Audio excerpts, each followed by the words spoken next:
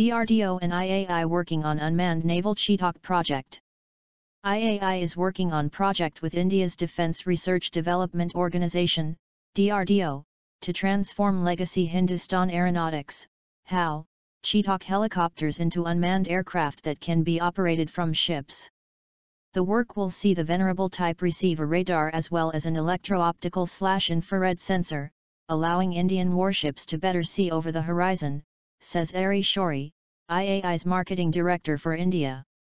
He expects the first aircraft to fly in the next few years, and says the initial stages of the program have been funded. One benefit of the Chetak platform is the sheer numbers India has built, which Shourie estimates are in the hundreds. This means there is a large pool of feedstock for the upgrade program.